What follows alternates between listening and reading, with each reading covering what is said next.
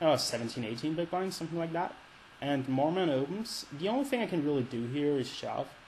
Even though he is opening a lot of hands, he's aware that I know he's opening a lot of hands, and he's gonna adjust by calling with more hands. And if I just re-raise here, it's gonna look way too strong and suspicious, because I wouldn't really do that with my weaker holdings. So, and calling is completely out of the question. Like, just looks way too strong, and yeah, like there's just no point to it. So it's a pretty easy shove. It's just unfortunately that he folded. All right. Who was? Oh yeah. So Shibata, who's on my left, he's a really good regular as well. Plays pretty tight in my experience, but doesn't really make too many mistakes or anything.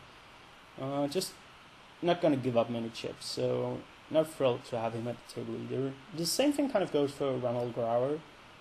I think he plays slightly more hands than the average regular, but he plays well, and he's been around for a long time and doing well consistently.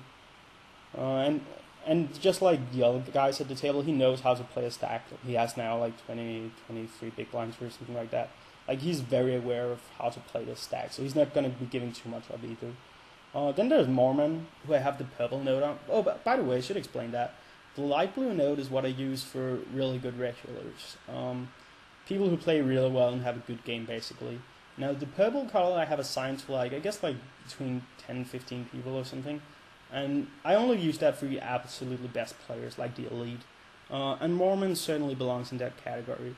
He's like extremely laggy, but also really aware of his image. And when he has a huge chip lead like this, he's just going to be absolutely relentless with his aggression. And just open a ton of pots. Yeah. Alright, now I have a hand here, 2 tens, just min raise again. Hopefully, this is a pretty good spot to pick up some chips and get a double up. Let's see what happens, especially if one of the shorter stacks reships. Yeah, here, as you can see, a snap call.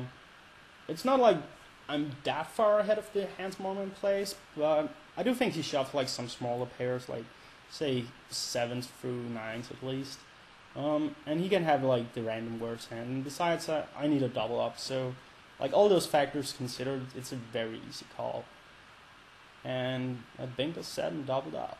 Want to flip against Mormon? How about that?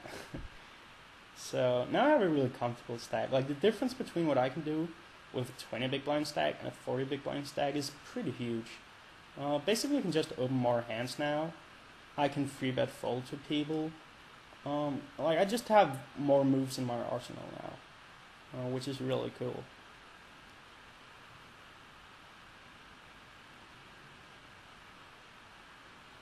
Ace King here.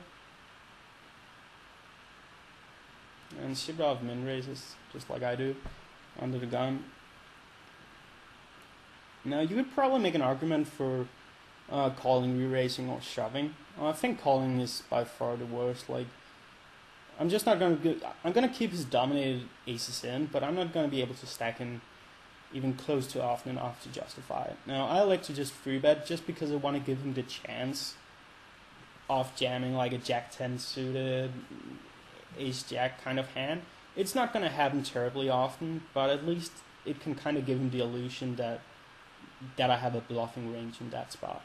And as you can see, I snap him off, trying to look cool, and he has 2 aces, so I end up looking pretty dumb. That's obviously a standard cooler. There's nothing you can do here. This is just bad luck.